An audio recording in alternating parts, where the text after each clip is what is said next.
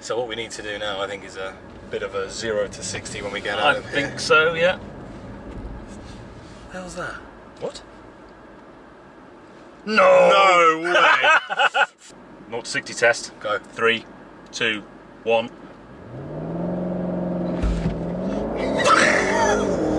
What?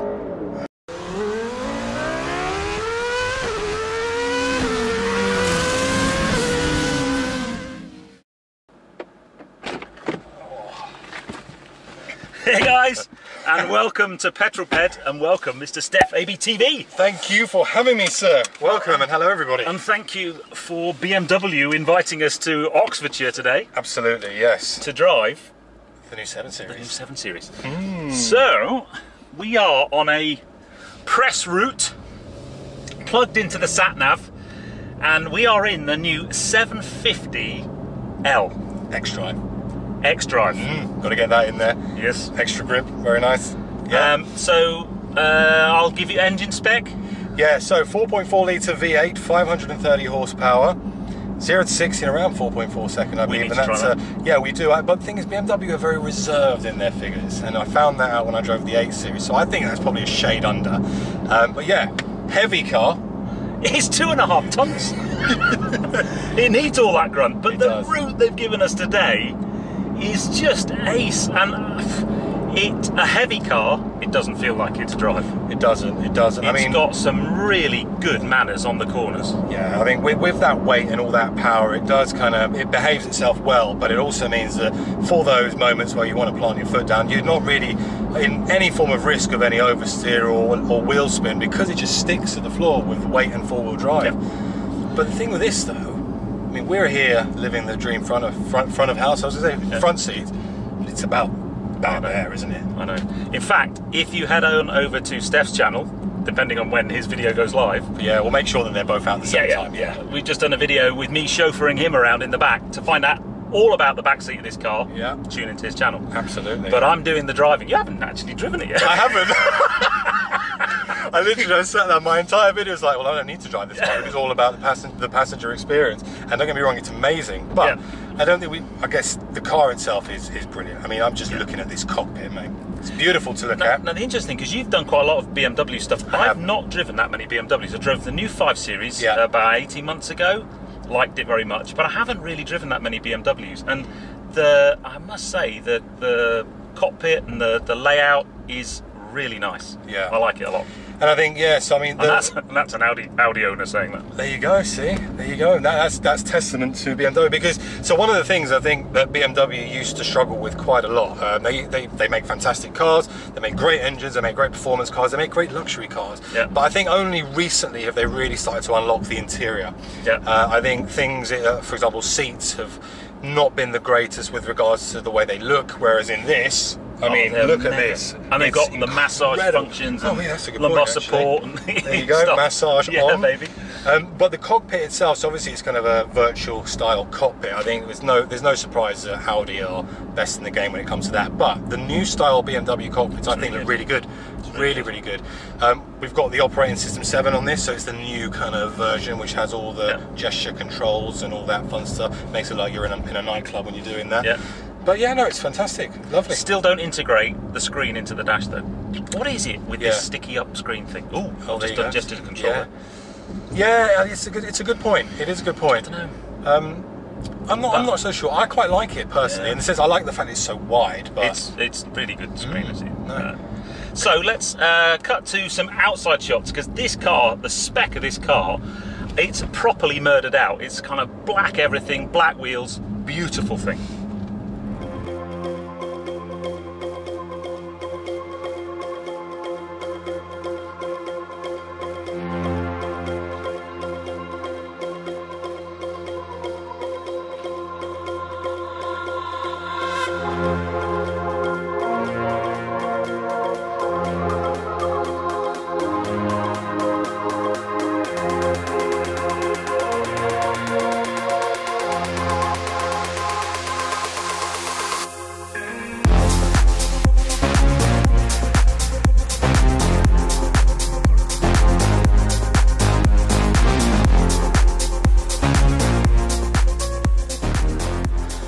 So what we need to do now, I think, is a bit of a 0 to 60 when we get out of here. I think so, yeah. What the hell's that?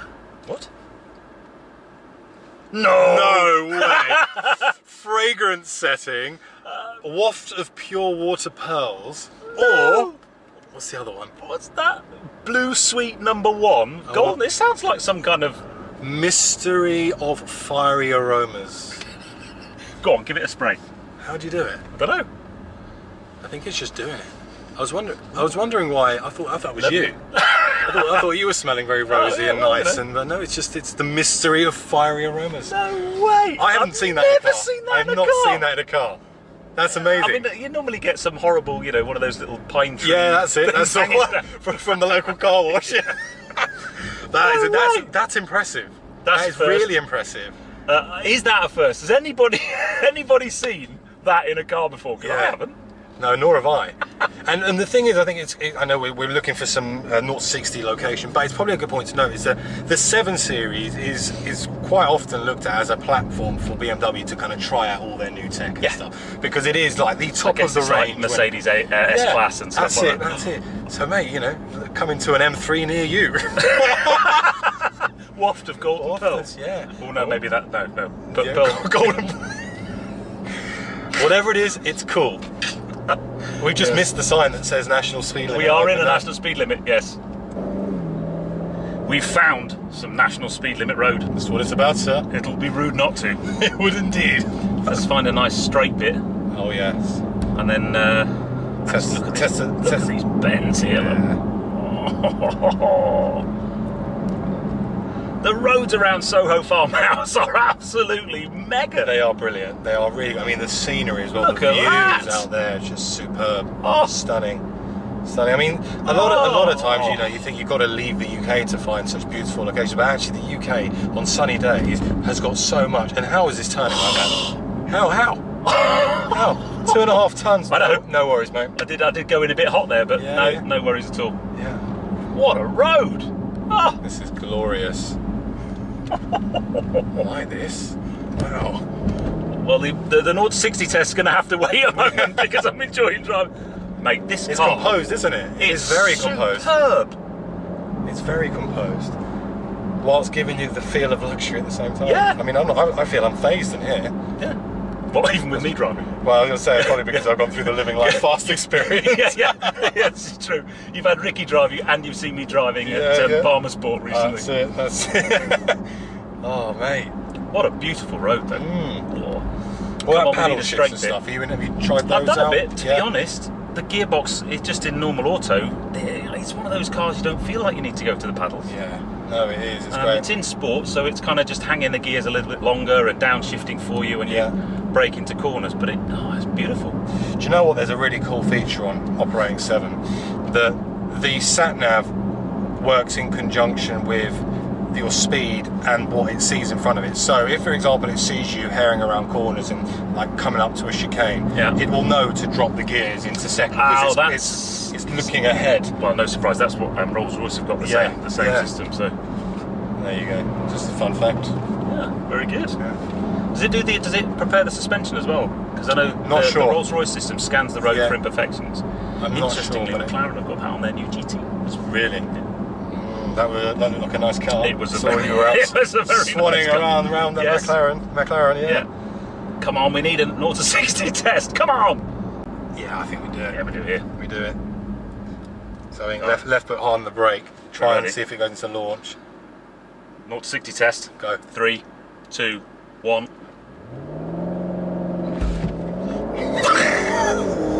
What? 60. That is a kick and a half, isn't it? Wow, that bites hard. Yes. Wow, that's impressive. Oh, look at this road. I know, it's crazy, isn't it? Look at that. Yeah, that's got some punch to it, doesn't it? Yeah. Now, do you want to drive me? Yeah, go on in. Yeah, because you haven't had a go yet. No, I haven't had a go. Let's pull over. I want to get in the back. Yeah, you do. You need to have a look. I need to be in the back, people. Yeah, you do. I agree. Let's do that. Let's find a place to switch over, and I'll chauffeur you around. Yeah, so you can take me back to Soho Farmhouse because I feel a little bit of lunch coming on. I do as well. Oh, it's time. Yes, lunchtime. We're actually late. Yeah. Oh, let's have some luxury then. I say, Steph, take me back to Soho Farmhouse, would you, my man? Got a spot of lunch for you, sir? Yes. No problem. And enjoy these roads, because they're epic. Oh, this vehicle seems rather... So how much is it? It is 85,000. Yeah, okay, yeah, you can slow down now. So I'm aiming for a 1-star Uber rating now. Yeah. So if you decide to rate me based on how quickly I get you to the destination, then I should get a 6 stars. Yeah. Oh no, I've got Ricky from Living Life Fast driving the car. Oh, mate, enjoy the back. It's lovely. Yeah, there. it's good to be driven at him. It goes, doesn't it? It's ridiculous, mate. He's in full manual gearbox. Oh yes. Call me the speedy chauffeur. Yeah, absolutely. So yeah, this car then, it's beautiful spec. It does have quite a few options on it, however. Oh no, hold on. That was the base price, 85.5. Yeah. Oh, right, okay. No, this really doesn't have that many options on this specific car. No. You're missing a whole lot of TV screens What do you in the back. You're missing a fridge. You're missing a tablet to control everything. Even without all of those options, what do you reckon? What price? By the way, that Bowers & Wilkins sound system that you were mentioning, £5,000 You are kidding. No. Well, I guess if you buy one of these, you got the cash. Yeah. But I'm going to go with a price of 83,000. No. No. 108. That's insane. 108 grand. That is absolutely. Wow. Noticeable options on here. Technology package. Oh yeah, boy! That's 3.5 grand. Driver assistance, professional, remote control parking, head-up display. Premium package. That's 2.5 grand. Nice.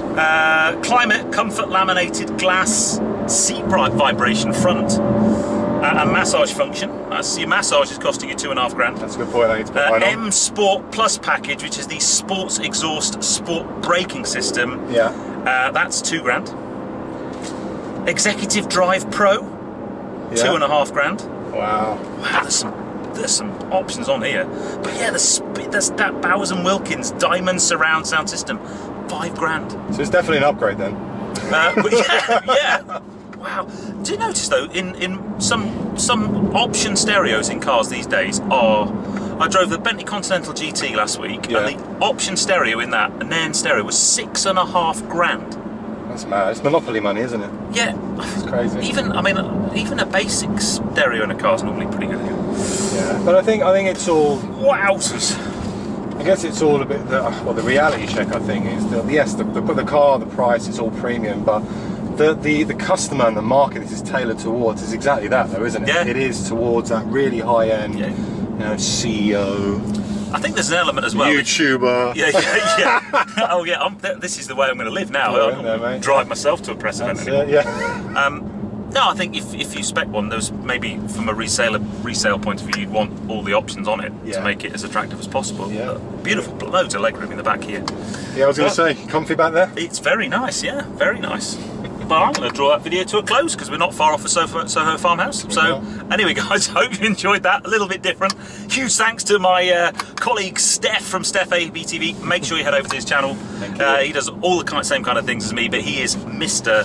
Abarth and Fiat and Alfa Romeo because you have a 4C. I have. And I'm very jealous. We need to get that. As soon as my Mini is done, we're going to have to... Yeah, you've got to have a go in the 4C, 100%, and I need to try the Mini. Yeah, because they'll have about the same power. Yeah. About 270, 280 horsepower. So. A lot of difference in weight though. So yeah, I hope you enjoyed that one. Huge thank you to BMW UK for the invite today. I hope you enjoyed this film. A little bit of fun. It's always difficult on these press trips to do something a little bit different. But if you have done so, give me a thumbs up. Comments below are always welcome. And if you haven't done so already, please subscribe to Petrol and StefABTV for plenty more content to come. And yes, boy. Yeah, well, by the time we get back to Soho Farmhouse, I'm going to need a caffeine injection, I think. But yeah, hope you enjoyed that one, guys. See you on the next film. You take care. Take care? See, you're making me... Say it right, get the words out, man. Drive safe, that's the one. Yeah, drive safe, Steph. I will. Always.